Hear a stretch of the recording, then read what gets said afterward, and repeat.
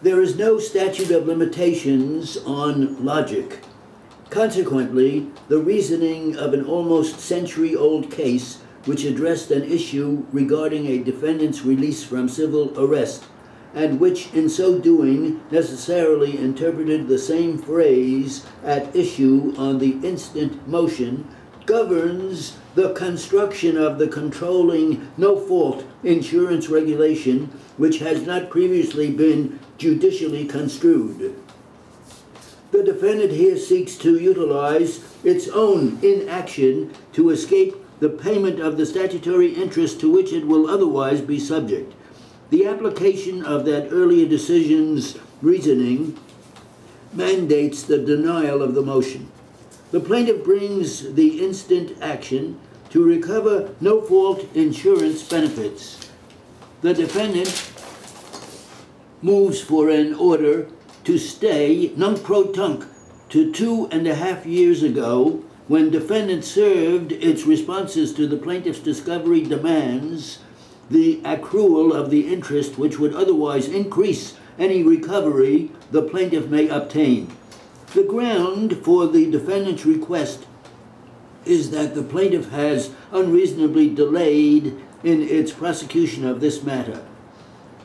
The plaintiff responds that since the defendant could have moved the matter forward as easily as the plaintiff, a stay of the accrual of interest is, as a matter of law, not justified.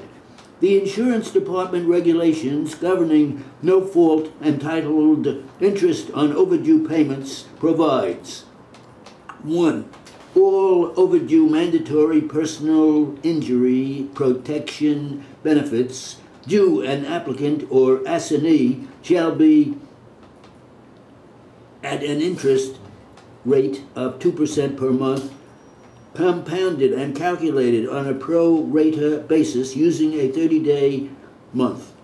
In the event that the defendant is able to substantiate a claim that the plaintiff has unreasonably delayed the progress of a case, there is therefore no interest awarded.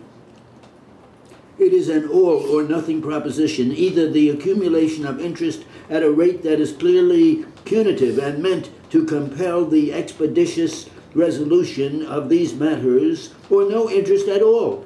The defendant argues that any delay on the part of the plaintiff benefits the plaintiff's attorney because the longer the delay, the more interest is accrued and the higher the attorney's fees, which, upon a cap, are calculated as a percentage or recovery, including interest. The defendant argues that plaintiff's attorneys should not be permitted to reap the benefits of plaintiff's delay in proceeding with this action. The plaintiff replies that all discovery was complete 2.5 years ago. The defendant itself could have either served and filed a notice of trial or served a CPLR Rule 3216 demand upon the plaintiff to do so.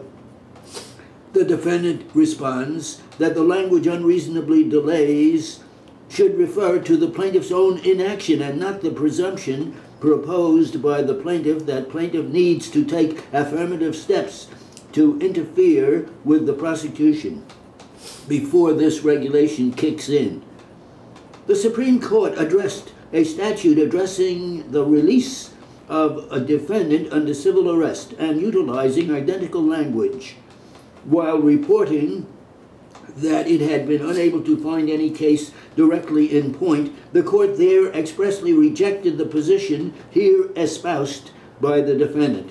The court interpreted the phrase unreasonably delays as utilized to describe those actions of a plaintiff which relieve a defendant of some otherwise applicable consequence, as in fact necessarily implying some positive act in the way of obstruction.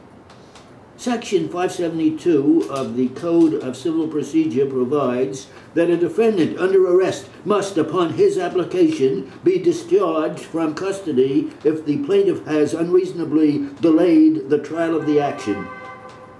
In the present case, it may be that there has been unreasonably neglect to prosecute the action, but there is nothing whatsoever to show that there has been any affirmative act on the part of the plaintiff which the word delay, as used in the section referred to, was, in my judgment, intended to import.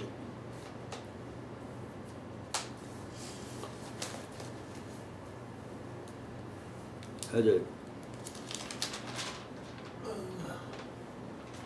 120. Get that, Kirby? Yeah, I think I did. Want to read it?